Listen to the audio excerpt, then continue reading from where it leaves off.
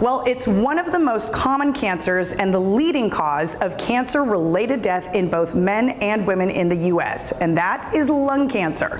Better screening is crucial to improve survival rates. And joining us now with what you need to know is Monica Tapia, lung cancer nurse navigator for Methodist Hospital. Good afternoon. Hi, good afternoon. How are you? Doing well. All right, let's talk about this leading cause of cancer-related death and talk about who is at risk for lung cancer. Yeah, so definitely individuals with a smoking history are most at risk for lung cancer. Cigarette smoking is the leading risk factor for lung cancer.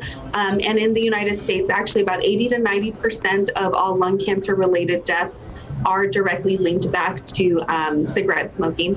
So an individual with a smoking history is at risk. Anyone with exposure to secondhand smoke or other environmental exposures are also at risk, as well as individuals with a prior history or family history of lung cancer. All right, so individuals with prior history and, of course, family history of lung cancer at risk. Let's talk about why screening is so important. Yeah, so screening is definitely important for early detection. The sooner we're able to identify and diagnose a lung cancer in our patients, the better survival rates and patient outcomes. For those who are diagnosed in an early stage, we can devise a plan of care for them and offer them, potentially curative treatment recommendations. So there are new guidelines now for the annual screening rates. What are those?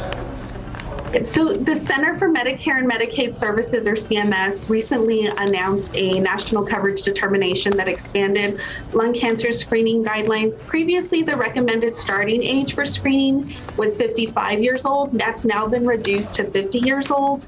And individuals previously with a 30-pack year smoking history, that's now been reduced to a 20-pack year smoking history. So anyone between the ages of 50 and 77 with at least a 20-pack year smoking history, asymptomatic, who is a current smoker who has quit smoking in the last 15 years, is a potential candidate for lung cancer screening. So that really is something new to us, that they've lowered that screening age. That's something that an individual and someone with a smoking history who thinks, they're a casual smoker, social smoker, now with that 20-pack year screening guideline, they may be a candidate for lung cancer screening. So on our website, we've got a health risk assessment where an individual can go on, enter their information, their smoking history, their exposure history, and at the end of the assessment, it will let them know if they're a candidate for screening. We also have nurse navigators on staff for individuals who may have a lung nodule or a diagnosed lung cancer. And so we as the navigators definitely help the patients and their family communicate with the multidisciplinary care team, as well as just advocate and educate them throughout their journey and the care continuum. All right, Monica, thank you so much for all that information. All you have to do is scan the QR code to take a free lung cancer risk assessment. And for more information on the Methodist Heart and Lung Institute Lung Center, just call 210-575-LUNG. That's 210-575-5864, or visit the website sahealth.com/lung cancer.